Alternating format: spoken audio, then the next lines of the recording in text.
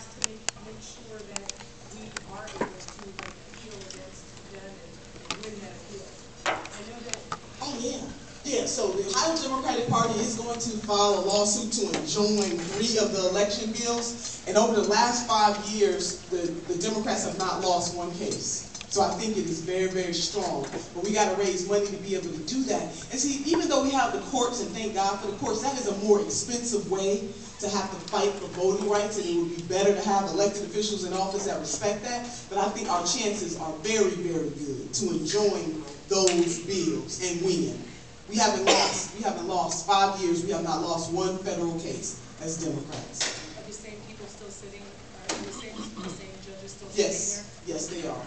Yeah, we're outnumbered on the Supreme Court in Ohio as well. But we can win this. We're gonna keep our winning streak, but that's a very good question. Anybody? Any other questions? Jerry, you guys already talked about the Petition, right? Yeah, Why don't you talk to us about that because we know the ODP is involved in that. Why don't you tell us where we are? Yeah, so we have the voter Bill of Rights, and Representative, you come on, you can talk about that too. But the Ohio Voter Bill of Rights, and really this is a push. The Ohio Black Caucus really started this under the leadership of Alicia Reese, but all Democrats are embracing this, and it really is just simply to enshrine the right to vote in the Constitution, so that it cannot be taken away or played with depending on what party is in power. So it sets in the Constitution, it will set in the Constitution the number of days being able to have early voting. It solidifies very clearly, although it's already in statute, what voter fraud is. It does not tolerate voter fraud, but it just makes sure that people have access to the ballot box, and it will be in our Constitution, so it can't be changed at the whim of the legislature. We do have petitions. We have to collect 385,000 ballot signatures, which means we need about 700,000 signatures to make sure that we're over the hump. We do have signatures in the back, or excuse me, petitions in the back. Please see our young people in the back there, our seasoned folks in the back who are young at heart, and you can sign that petition. Please help us make that kind of history, because we get that on the ballot in November, we will win that fight. I think most Ohioans, regardless of their political affiliation, believe in fair elections. Yes, ma'am. You think that they will? Well, I heard on MSNBC that they're trying to pass something that limits your power if you are elected to Secretary of State. Have they done that? Have they actually did that, or were they successful? Well, even I don't know what segment you're talking about, but I believe they might be talking about Senate Bill 205. So far, that's the only bill that has passed that limits the Secretary of State's authority, that unsolicited absentee ballot applications can only be mailed out by the Secretary of State, and only if the General Assembly appropriates the funds. So if the General Assembly doesn't appropriate the funds, no absentee ballot application goes out. So I'm not sure, Representative, is there anything else you can think of? I think that's the only thing right now. So that is maybe what they were referring to. You watching MSNBC? Yeah! We saw you on TV. Anytime. Awesome. Any other? I'm concerned about clean energy laws in Ohio. Clean energy laws? Yeah. And I'm concerned about, the Republicans are kind of attacking right now. And, here in Portage County, we're starting to see the Amish start to put solar panels on their house.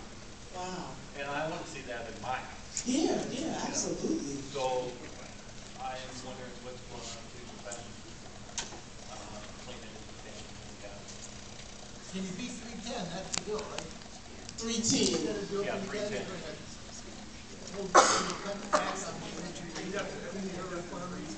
Oh, well, this is the thing, Portage.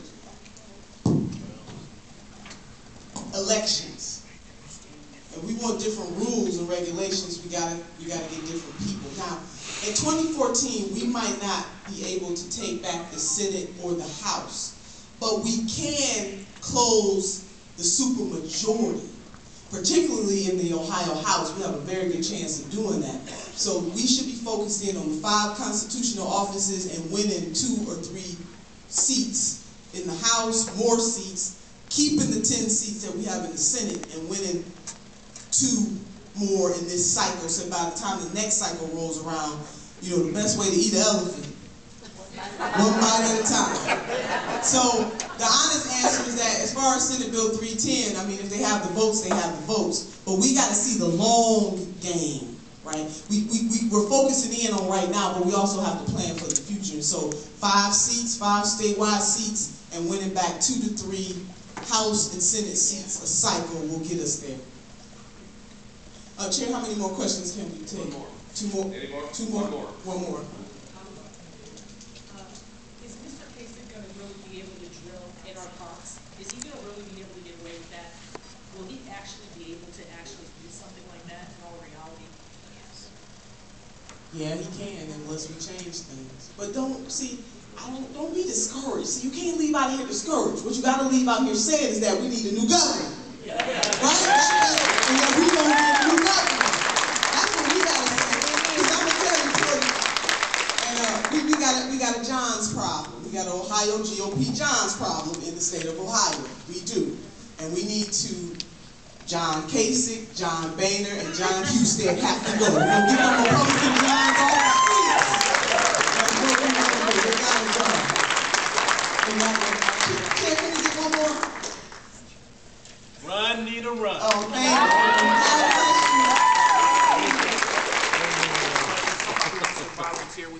Oh, yeah. You can tell he works for my campaign. So, yes, if anybody would like to volunteer to expand and protect access to the ballot box, to help the woman who's not running for a seat, but running for a cause, unfettered access to the ballot box, you can see Minister Early. I got Chris here as well. My website is ninaturner.org. There's a volunteer form there, and for those of you who would like to do it on the internet, if you want to do it tonight, 2 of my team members have it. If you are on social media, you got to follow me on Twitter at Nina Turner, and like me on Facebook. That is vitally important. But this is going to be a turnout election. We are not going to outraise them. None of the candidates are going to outraise them. But money can't buy you love. Now, Senator Sherrod Brown showed Mandel understood that very clearly, that money can't buy you love. Senator Sherrod Brown won. And the same thing with the President of the United States. Even though they outraised him with these outside groups, money can't buy you love. And making sure that we each touch somebody is going to be even that much more important because of the Supreme Court decisions that we have to use our people power. And at the end of the day, as Dr. Martin Luther King once said, truth crushed down to the earth shall rise again. And what we are fighting for is that truth, social justice and equality for all. God bless you, Portage.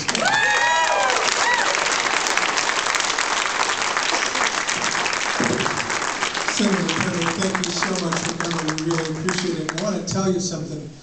The first one of these we did, we had about 30 people. We went up to 50, 55, then up to about 75 or 80, and we're over 100 tonight. It's been a great draw. And I think particularly the good news about this is, I feel very confident I can say you have 100 votes here. We'll all be our friends. Thank you for coming. I have a couple of quick announcements if I can get you before you run out the door.